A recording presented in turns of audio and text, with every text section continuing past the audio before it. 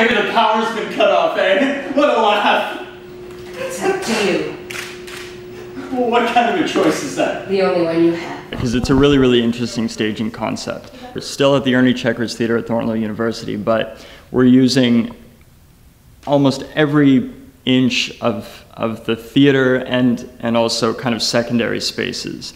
So, you know, some of the action of the play takes place in the shop, the workshop area, which isn't actually part of the stage, but we've appropriated it for this production because it's a really great location for us. And so rather than the audience being in a fixed place, they're actually moved through the space at various times during different scenes. We hope and we think that the audience will also experience this kind of parallel journey as they're led through the space into different parts of the space, into different locations, different settings. So there's always this kind of interesting dynamic between performer, play, audience that I think will be very interesting for people to experience. What condition?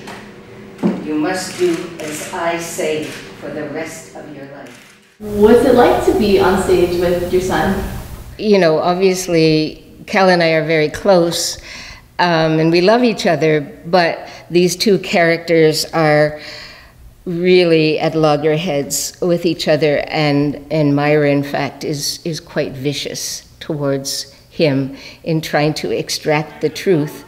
So I keep getting notes from our director that you shouldn't pat him, you shouldn't touch him, you shouldn't look as though you're familiar with him or that, you know, you have any affection for him at all. So I have to, you know, really work at maintaining this cold hatred for this young man. Sure, okay. What have I got to lose?